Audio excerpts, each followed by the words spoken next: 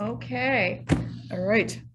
So, all right. So this is History in Stone, Hidden Cemeteries of Geauga. So our goal for this program today is to make you aware of the hidden cemeteries that are dotting the landscape of Geauga County by the roadside. Some of them are just out in the middle of fields. Some of them are in someone's woods on private property.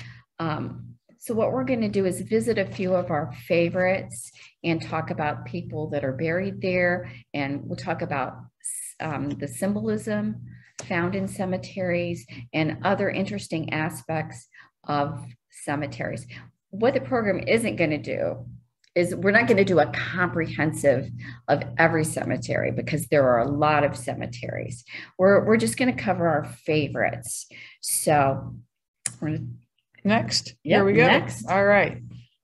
So how did this all get started? Well, there's this, our chief naturalist, John Kolar, he's interested in all kinds of history things. And he did a couple of cemetery programs many years ago. And then it sort of fell by the wayside, and Denise and I got interested in that as well. So in the years that followed, we do a cemetery program somewhere every other year, every couple of years or something like that. So anyway, that was the inspiration for us. And then to research some of these places, if you go to Burton Library in the James Room, there's this big book, a monumental work, and the inscriptions and interments in Geauga County, Ohio through 1983. The authors Violet Warren and Jeanette Teeter Grosvenor. So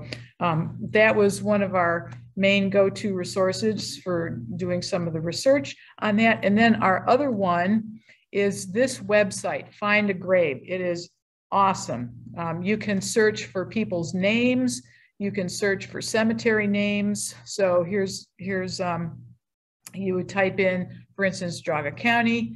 If you knew the name of the cemetery, you could put that in, but we just wanted to come up with a list of cemeteries in Geauga County. So that's how we discovered some of these cool places. Right. Yeah. Right. And I wanted to mention, if you look up here, it says there are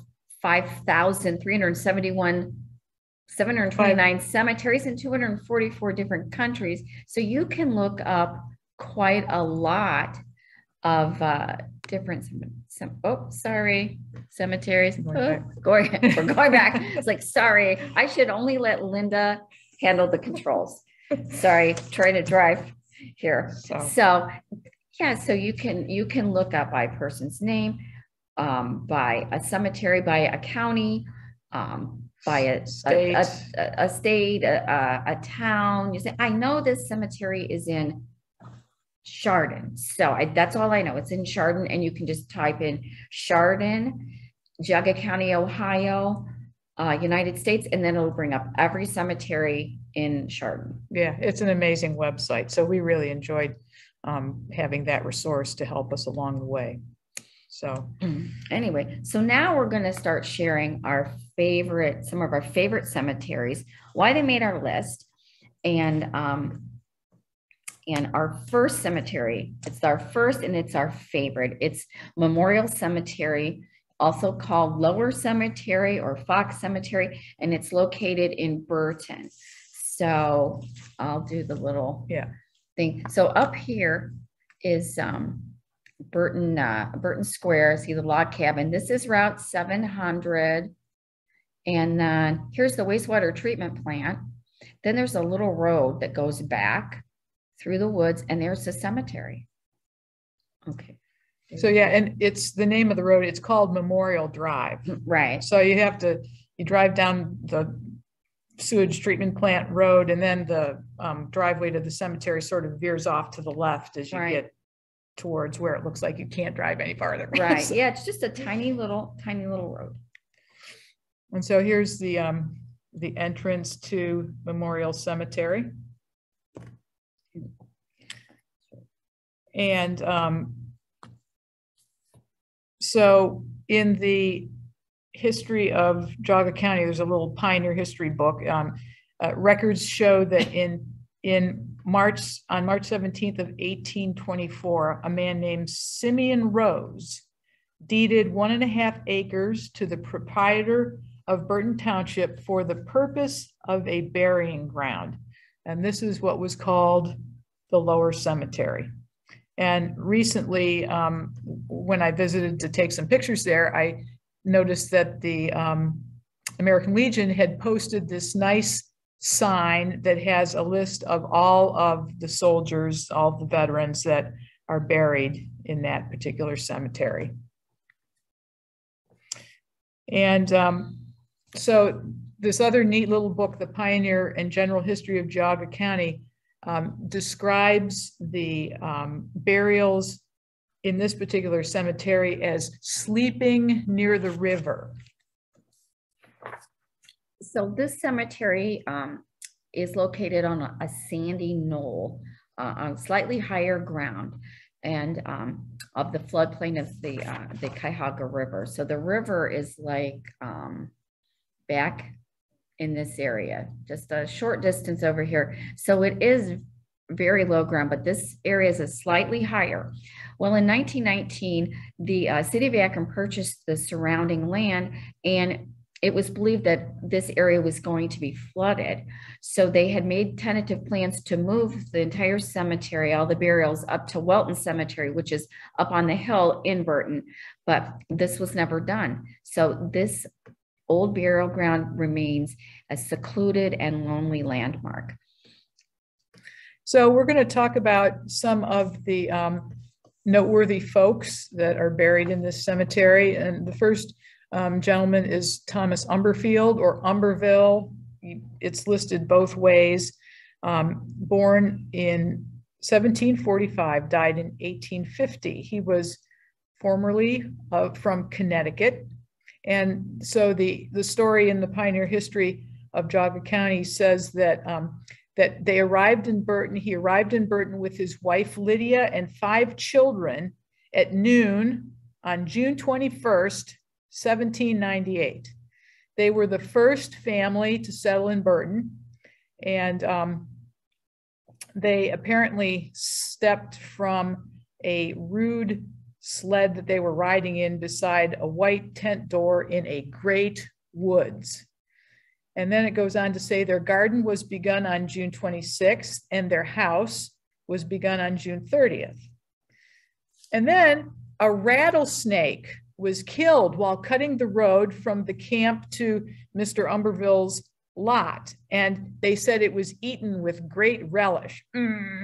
Yum, rattlesnake. Yeah. But it was a food source.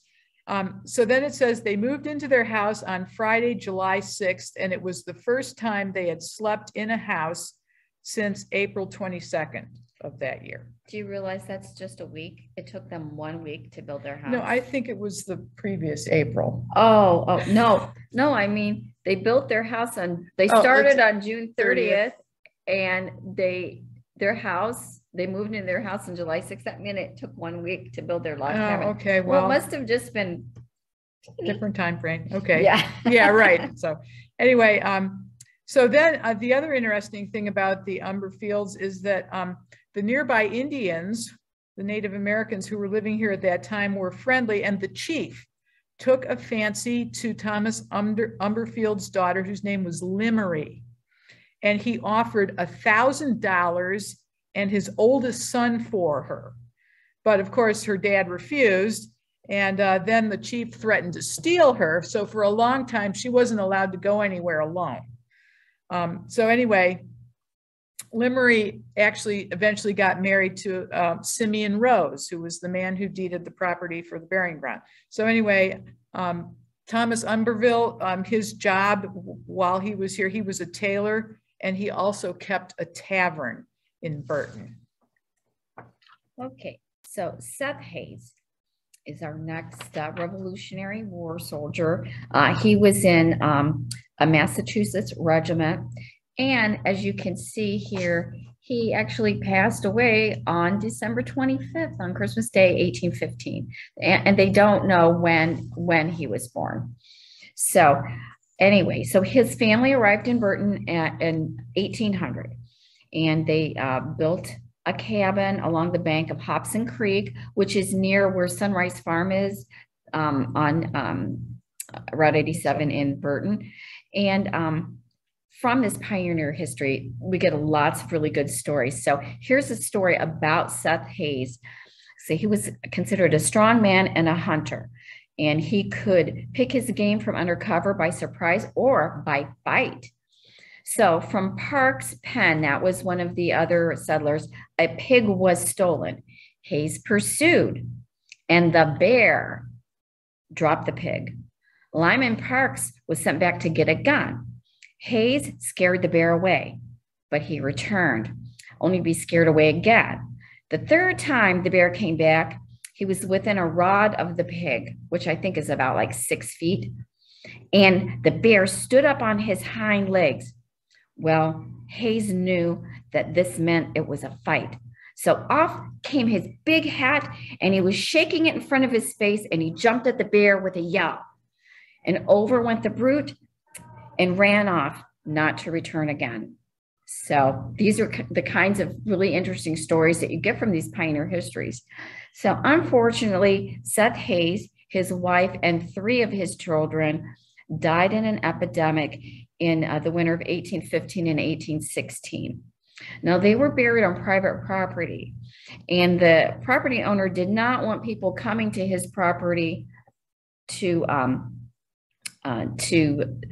see the grave site. So I don't know if it was private property at the time and that got transferred, but whatever, they set up a memorial for him in Memorial Cemetery. So I don't even know if he's actually buried here, but his memorial is here. And this memorial looks very new because it is on Memorial Day, 1987.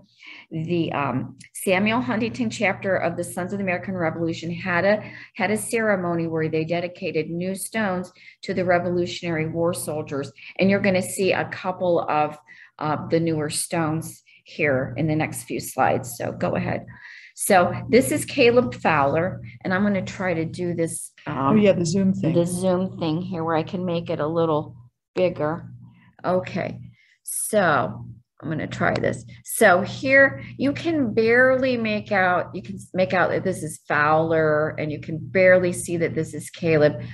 So this would be very typical of what the stones were like.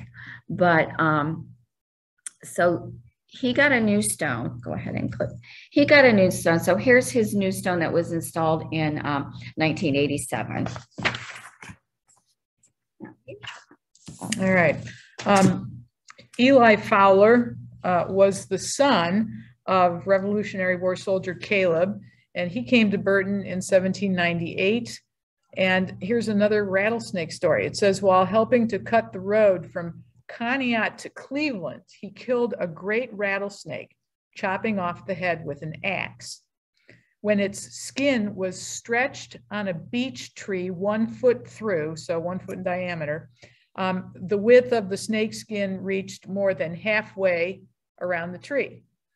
The meat was cooked and eaten. And then another weird story is that Eli heard that the chewing of a snake would cure toothache. So he forked the head of another rattler. He forked it down with a crotched stick, and somebody held the tail of the snake while Eli bit the entire length of the snake's back. And it was said that his teeth never ached afterwards. So go figure, whatever. That's how old wives' tales start, right? Eli Fowler was married to Martha Sperry. Maybe some of you recognize the name Sperry, Sperry Road. And so anyway, they spent their lives on a farm where they settled, and they didn't actually have any children. So one of the things that we like to look at when we go to cemeteries is the symbolism that's on some of the gravestones. And so there's 4 examples here of some symbolism. So in the far left, on the left side of the screen there, that flower. We'll see if we can zoom in on it there. Yeah.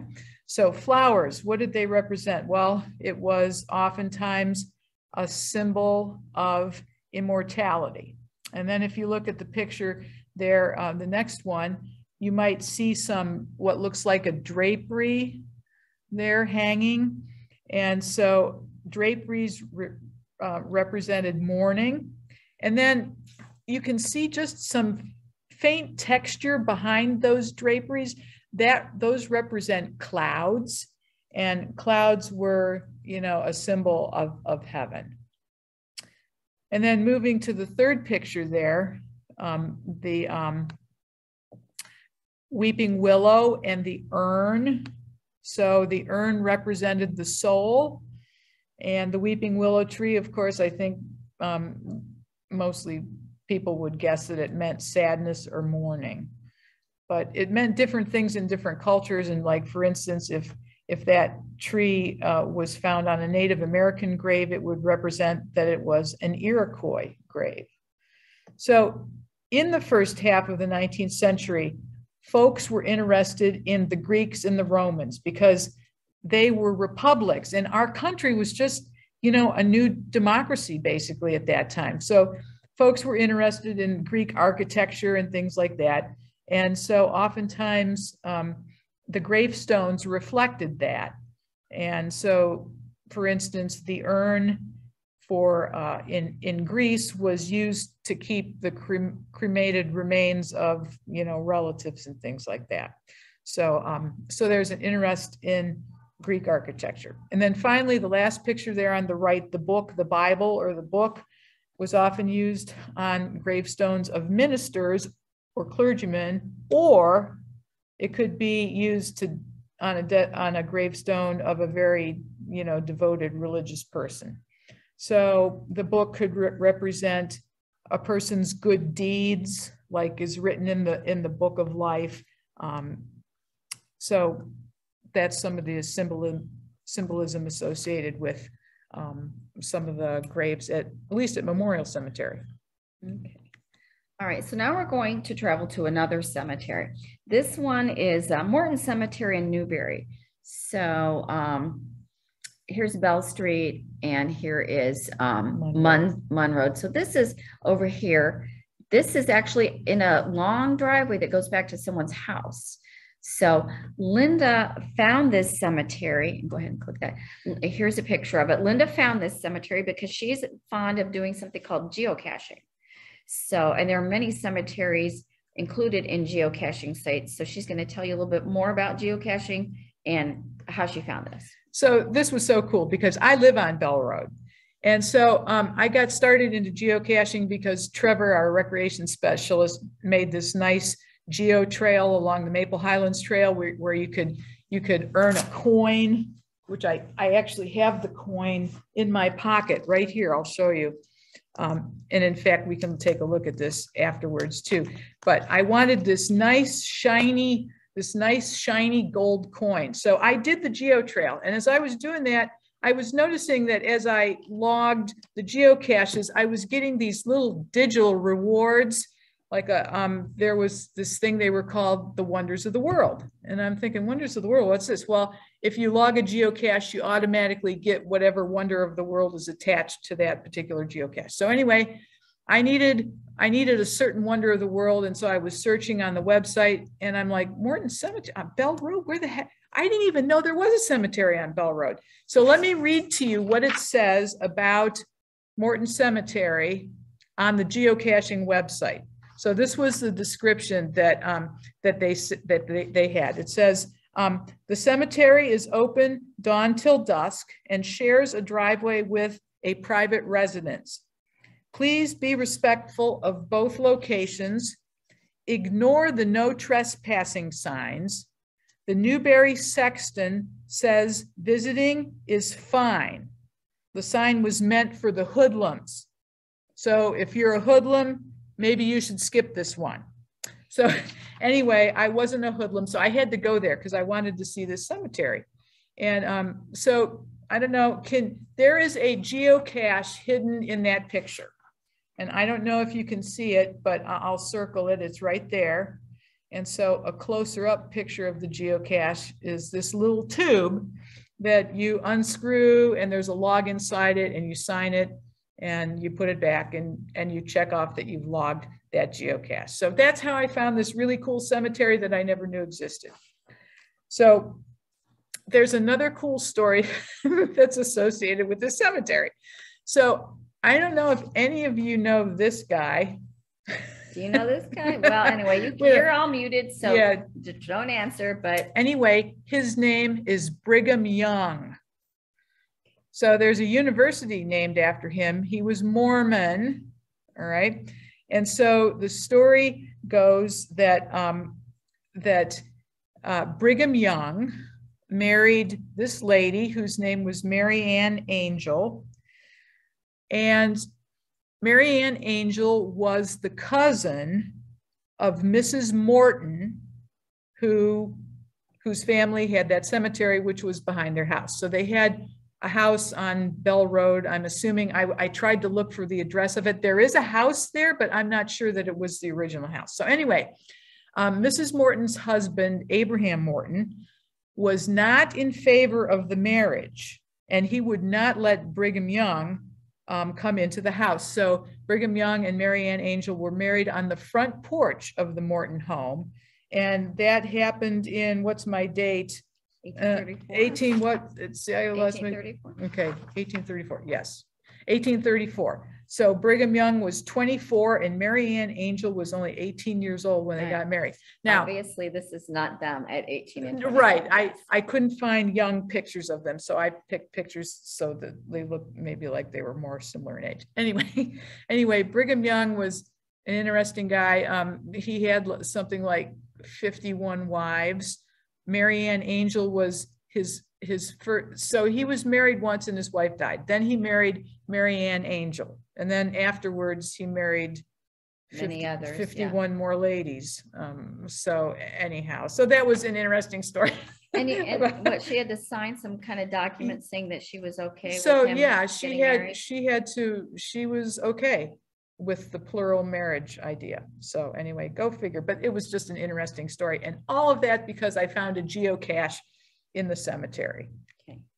All right. So this cemetery too has some Revolutionary War soldiers buried there. So it's just some of their graves. Yep. Abraham Morton. Yep. Right there. Yep. There he is.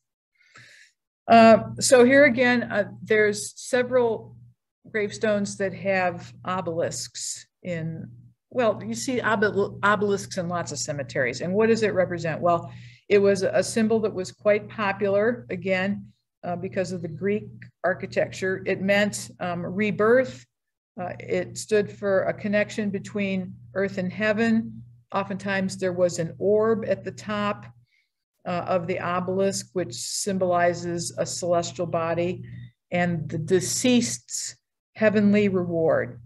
It also symbolized faith. Some obelisks, instead of having the orb at the top, would have an urn at the top, which we said previously was representative of the soul. And so there's like what, 4 or 5, 6 headstones in there that have the obelisk in here. Now we're going to show you some symbolism here too. Here's a close-up of that headstone. And so the symbolism here, I saw the wings. And so I'm thinking, I'm looking where, so what does the bird mean? Well, a flying bird is a symbol of rebirth. But then there was another symbol called a winged face, which was a symbol of the soul in flight to heaven. And sometimes it would actually be like an effigy of the deceased person whose face was on the winged bird. Yeah, in this it looks like a T, but you said you could never find anything for right. A T, and but there's something below the T, so maybe it's really just a face. It looks like a face to me the more I look at it. Yeah, it's like a little face. Yeah. So that means what? The soul going to heaven? Heaven? Yeah, the symbol of the soul in flight to heaven. And of course you can see the texture in the background. Again, those are clouds. Yep. They're going to heaven. And then there's other markers. There's a lot of like Masonic and fraternal organizations that place markers by the grave. And so the one on the right is actually one for women. The letters PLEF, sometimes it has a crown with a shield, was a symbol of the Pythian Sisters, a fraternal organization. Pythian Sisters, yeah. Pythian Sisters, a fraternal organization for women. The letters PLEF stood for their motto, which was purity, love, equality, and fidelity. And you'll see a lot of those metal markers for different wars. So each war had a different symbolic marker. So you could tell what war someone served in by those metal markers. So now this is a tiny cemetery. You can see this is Route 422 and this is Rapids Road. And there's a tiny cemetery here called Patch Cemetery. Okay, blink and you'll miss it. So this again was a cemetery that Linda found because of a geocache. Yeah, so the geocache in this cemetery was called the Gopher Patch because it said be careful when you go there because there's groundhog holes. So you don't want to step in one. But this is pretty much the whole cemetery. There's only 25 burial sites here. There is a Revolutionary War soldier. This is Benedict Alford, and that's just a close-up of their graves, which I could hardly get a picture of because there was a whole bunch of like greenbrier and multiflora rows that I had to crawl through. Yeah, I was back in there and I told her she missed a great opportunity of me like being completely entangled in this briars, because I was literally like falling down wrapped in all of these briars. Thankfully I had long sleeves on because I would have been really, really messed up. Yeah, it was not easy to get that picture.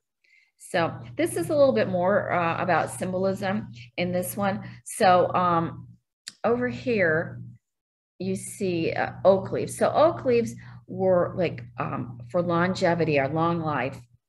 Also, we talked about in other cultures, in Native American culture, the oak leaf represented the Algonquin tribe. So if it was a Native American grave and they had an oak leaf, that meant that they were from that tribe. It's also a symbol of faith and virtue, strength, power, and it was frequently found on military graves.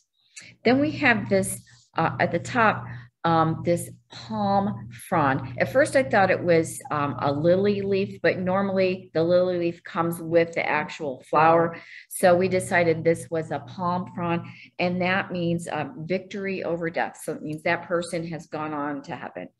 And then the third and final symbolism in this, I'm going to see if I can magnify it a little bit. This one's really hard. I don't think I can do it, but it's over here in the corner. This is a shell. So the shell means baptism and rebirth. So that would mean this person was baptized and they've gone on to their reward in heaven. So next one. Okay, so another way that we have found cemeteries is through word of mouth, through friends. A friend of ours who also was a co-worker, her name is Sandy Wolfe, and her ancestors were from Russell. And she found out that her family actually built a house that's still standing on Route 87 here, just a short distance from the Westwoods, the Green Fisher Farm, and they had a cemetery. The cemetery is on private property. On Route 87, it's, on someone's driveway, just like the Morton Cemetery. And this is a picture of the cemetery where my friend's ancestors are buried. So going on to another cemetery, we have a lot of cemeteries that we really liked. We had to really try to cut it down to just this many, because there's many, like 82 is that what Find a Grave said? Find a Grave said at least 82 cemeteries in Geauga County. So this is Williams Cemetery. It is on Clarendon Troy Road. It's about halfway between Burton and Chardon. So go ahead if you want to click. So this is a beautiful, beautiful and peaceful cemetery. And it is, the focal point of this cemetery is this enormous red oak. It creates this like returning to nature feeling. It's such a beautiful little cemetery. And you wanted to talk about the importance of oak trees. Yeah. So during the pandemic time, many of us were able to take advantage of these online webinars and things. And so one of our favorite speakers is a guy by the name of Doug Tallamy. He's a professor at, I can't remember what university, but he's it's like Delaware, something like that. So he is a conservationist biologist and has written some books. You know, when we consider all of our environmental issues, you know, most of us are like, oh, they're just so overwhelming. We just want to throw our hands up in despair. But he's like, don't do that. If nothing else, plant an oak tree, because oak trees support the largest diversity of caterpillars than many other trees that grow in Geauga County. And why is it important to have a supply of caterpillars? Well, that's the main source of bird food for when birds are feeding their babies in the spring and summer. So anyway, there's this gorgeous red oak tree that stands right in the middle of this cemetery. So plant an oak. That's the importance of the oak tree there. Yeah. Right. And here's another view of this beautiful, it is so beautiful and peaceful cemetery. Very pastoral in nature. Right. Yeah. And we found some interesting symbolism here on the grave of Mary Hafner. And so we took a shot of the front and back of her marker there. So on the one side is a sheaf of wheat, which represents harvest. It's usually found on older people's gravestones. Might be a symbol of old age, a fruitful life, or the divine harvest. And then on the other side, there was a cross that was wrapped in ivy. Ivy is either a symbol of eternal life or undying affection and friendship. Oops, wait, we gotta go back. We gotta go back. We gotta go back. So we're looking at this marker and we're like, what is this? Because we're like touching it and it's like, it feels like stone, but we would tap on it and it pinged like metal. So we decided that it is indeed the metal zinc. Zinc markers were made by a company called the Monumental Bronze Company of Bridgeport, Connecticut. And they made these markers between 1874 and 1914. Now they marketed these markers as these gravestones as white bronze. They called them white bronze. And they told people that they were as durable or more durable than marble, and they were only 1/3 the cost. And the thing is, I'm going to see if I can make this larger. It's so hard. I found it. I found it. Okay. So we're going to look. This person passed away in 1894. So this is over 100 years old, and it is crisp. You can read it. I mean, so many of the markers that are that old, you can't read them unless they are engraved in marble or granite. And so it was true that they certainly were a good cost if they were 1/3 the cost.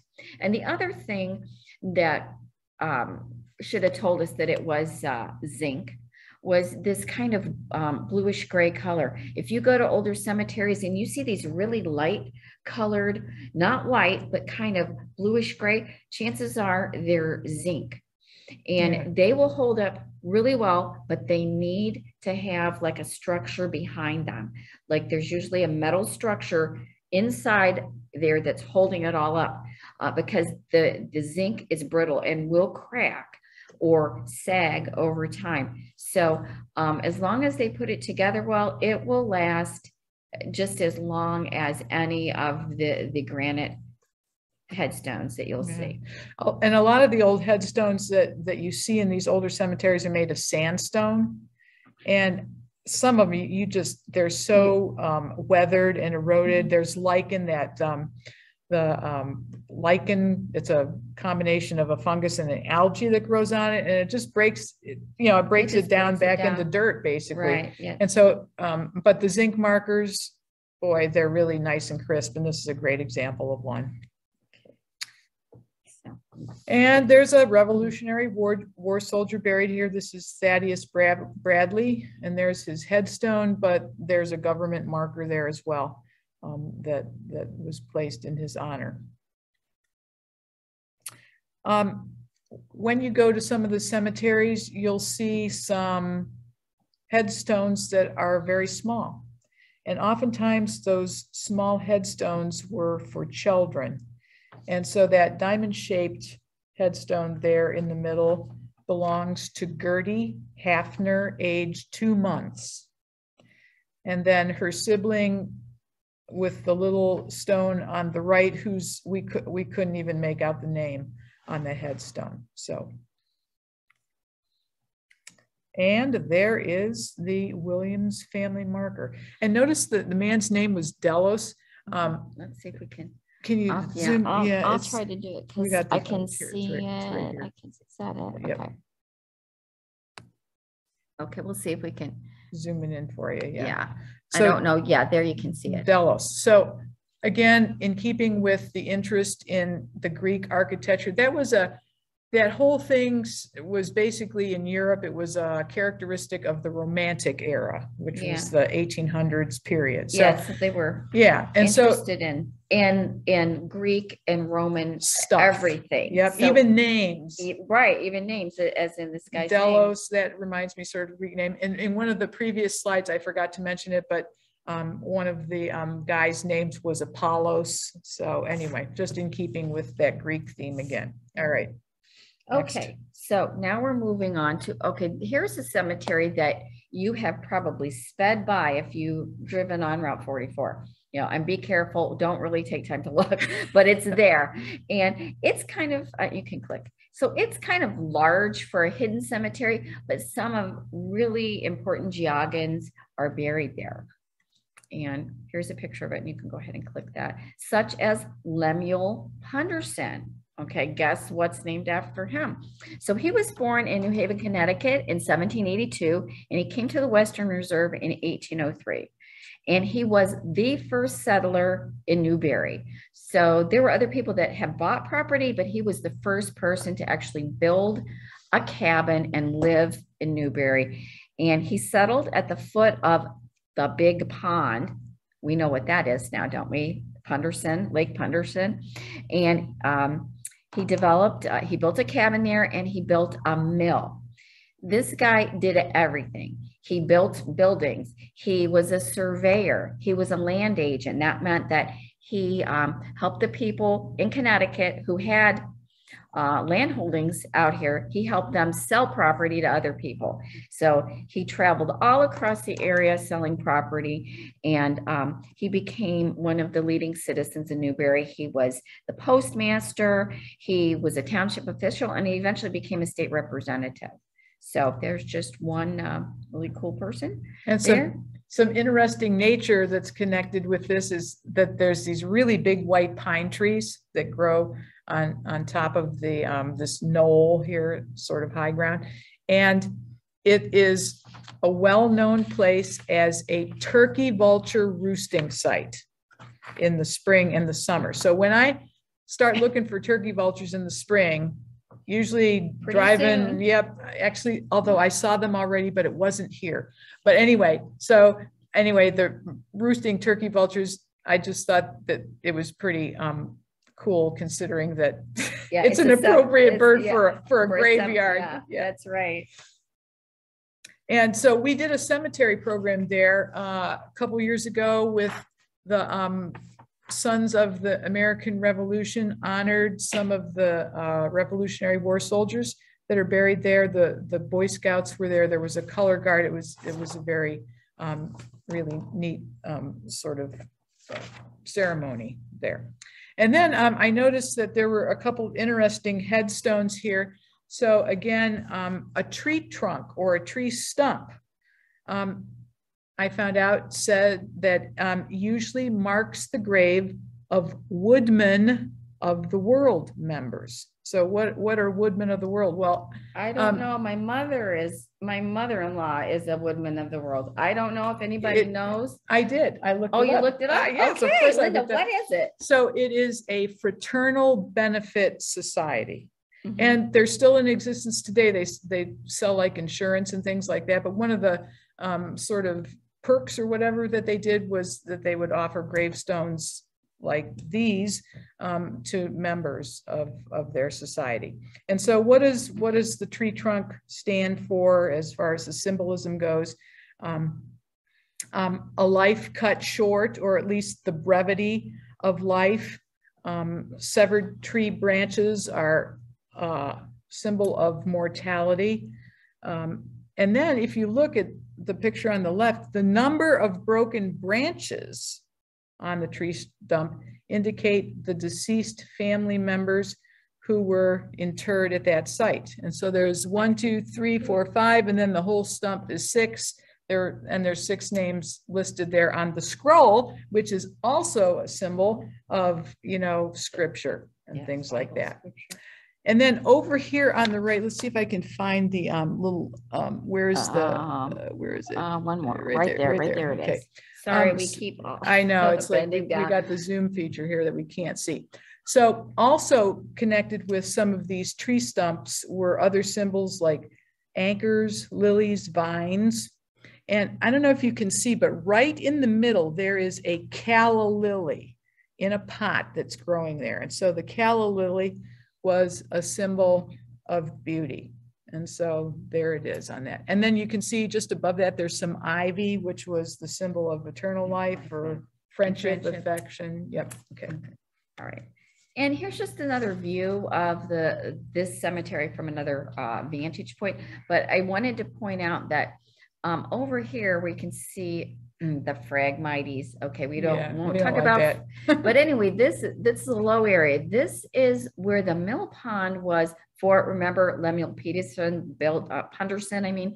Had a mill, and this was an area for the mill pond. Yep, and you can even see part of the old dam. Yeah. On from 44 right. If you're coming north on 44. Right. So. Okay. So this one, I forgot to do a map for this one. So this one, it's in Parkman, right? Mumford. Is it in Parkman? Where is it? Yes. Yeah. Now we can't quite remember where this one is. It's Parkman. Or Troy. It's in Troy. Okay. Yep. Anyway, so this one caught Linda's attention. She was driving by and stopped and took some pictures because, as you can see over here, it had a mausoleum. It's kind of really remote. It's in like farm fields. You can just, a tree line here, but there's no developed area or anything here. But here's the cemetery, and it's not really tiny, but it has a mausoleum and it has a lot of grave markers, and it's really, so it just caught our attention. And we also wanted to talk about mausoleums. Yeah. So it's a perfect time to do that. So so the first burial in this cemetery was in 1852 from what our sources said. And when you look at it, there seems to be sort of a newer section, which is the picture on the left. The grave markers are a little bit, well, there's some of them that are made of marble. They're a little bit in better condition. And some of the burials, they're a little bit more recent. But then on the other side, you've got all of these old markers again and some of them are, very hard to read because they're old. And of course, we have the Mumford grave sites there. And then the mausoleum, this is the Thrasher family mausoleum. And I thought it might be interesting to find out about the history of the mausoleum. I didn't really know what the purpose of it, but it goes back to ancient times, like 350 BC. There was a king, his name was King Mausolus, and he was an Anatolian king who ruled an ancient kingdom in Asia Minor near the Mediterranean Sea. And when he died, his wife had a huge structure built for him for his gravesite. And so the thing was sitting on this massive stone platform. It was surrounded by columns, and it really towered over the surrounding landscape. And it was one of those things that became one of the seven ancient wonders of the world, which was one of the geocaches that I had to find. Not that there was a geocache at the cemetery, but anyway, so the name of that wonder of the ancient world was the mausoleum at Halicarnassus. So, and we'll show you a picture of it in a minute. So mausoleum, the term mausoleum came from King Mausolus. That's how it got its name. So if we look a little bit closer at the Thrasher mausoleum it's here. strange that thing is on the roof. Yes. It looks really strange up there. But again, it's the tree trunk, so the brevity of life. But there's some symbols on here. If I can find the, where is it? That's it. That's it. Okay. So if you come over here and look at this, there are some fronds here. So ferns were represented humility and sincerity. And then right there, it looks to me like there's a remnant of a lion's head, which was a symbol for strength. And so then this next slide is a GIF of the mausoleum at Halicarnassus. So that's what it looks like. Here it goes. We're letting it get built again. Yeah, we'll just see it. Ta-da. So too bad we don't have music to go. Yeah, really. Like that TV show, you know. But so we just want you to see it again because I want to see it again. Look at that. I mean, it had to have been spectacular. Yeah. And now it's, you know, all that's left of it is like ruins of the column. I think the base is there, but that's about it. Yep. Okay, now we're just going to do what I call drive-by cemeteries.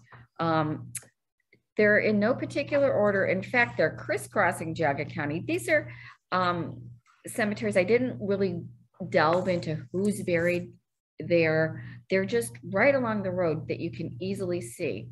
And like I said, we're just literally crisscrossing Geauga County. So this one is it's on Clarendon Troy Road in Hampton, and it's called Sisson's Corner Cemetery. And it was opened in 1822. So 1822 to 1877. Now, the next cemetery, this one, again, crisscrossing, we're now in Russell Township. South Russell.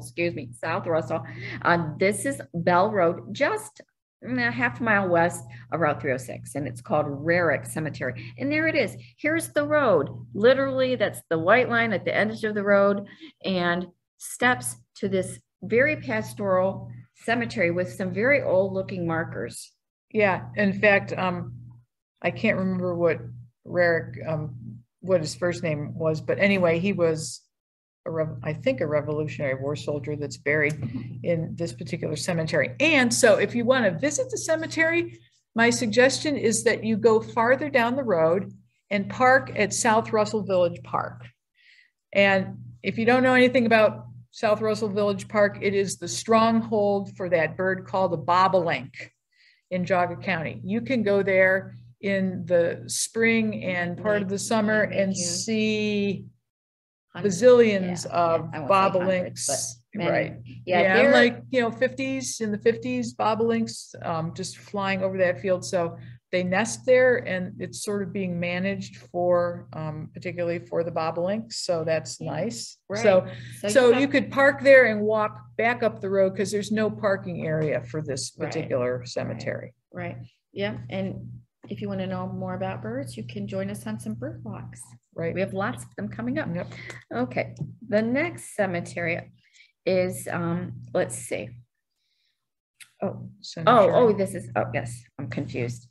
That's nothing new. Okay. So this one is in Chardon. It's on Menor Road, like as if you were going towards Menor, and it's Center Chardon or Larned Cemetery. And go ahead and click for me.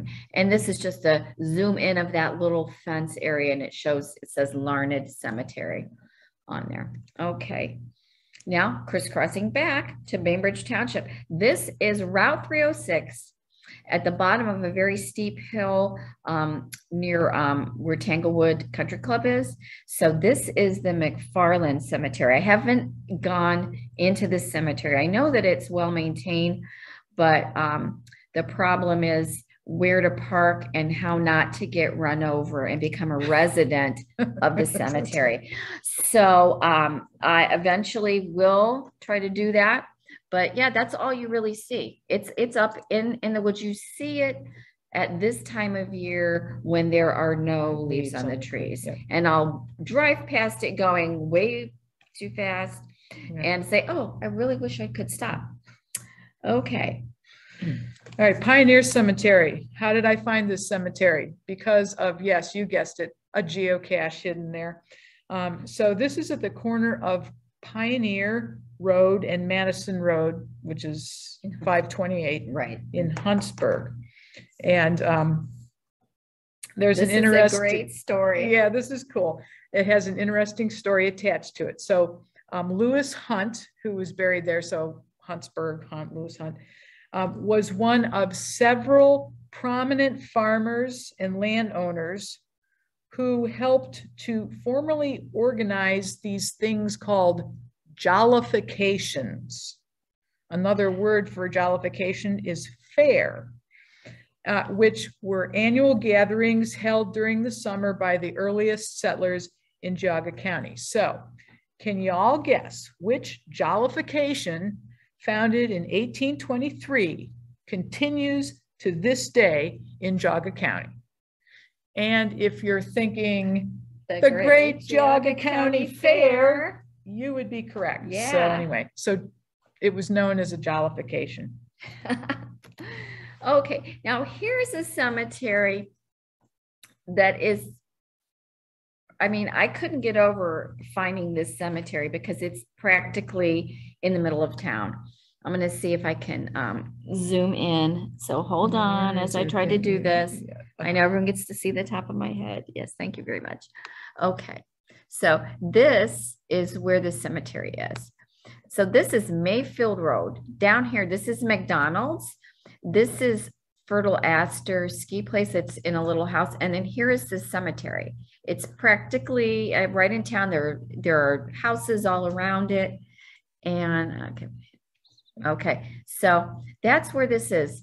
And you can't really see it. It is fairly hidden because this is really tall, like juniper hedge. It's I couldn't hardly see into it at all, but there it is, practically in the middle of Chesterland. I mean, it is in the middle of Chesterland.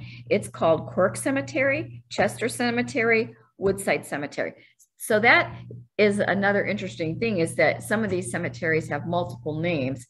So if you think it's called something, you try another name. You might find it under another name if you're looking for a specific cemetery. On the Find a Grave site. On that Find a Grave site. Yeah. So go ahead.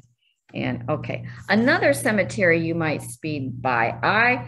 I speed by this one and say, wow, that was a cemetery. It's practically in the road. And it is practically in the road.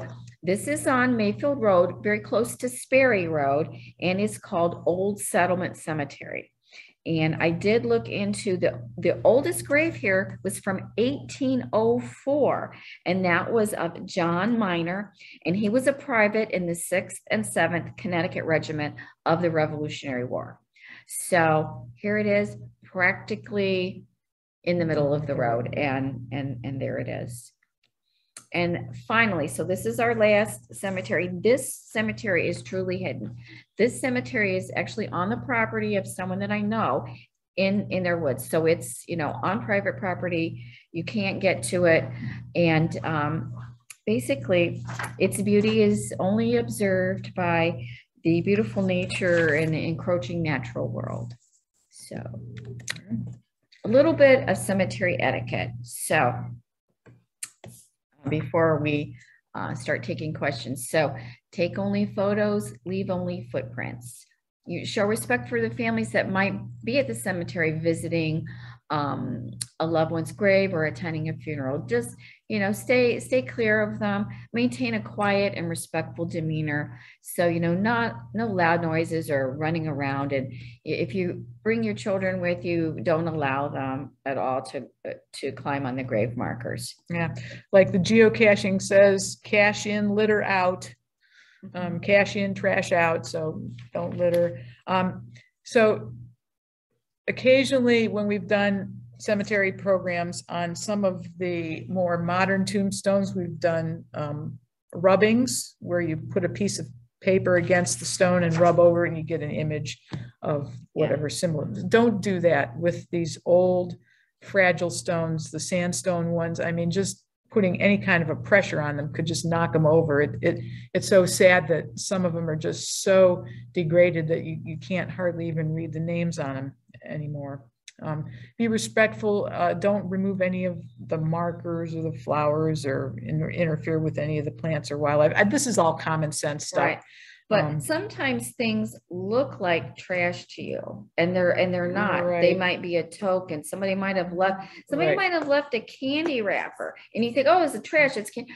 That could be that somebody left it there because that person liked Snickers or something. Yeah. I don't, I never remove anything, even if I think it might be trash. Unless it's like out in the middle, it's not on a gravestone. But if it's on a gravestone, I don't touch it. Right. And of course, there's a whole thing about the coins and what they mean. I didn't write anything about that. That's something that you can look up online. So even if you think it might be trash, if it's on a gravestone, don't leave it be. Don't move it. And finally, and I think this is common sense too, cemeteries that are on private property, just ask permission to go there if you want to visit. Don't just assume that it's okay to go visit. So anyway, I think that wraps it up for us.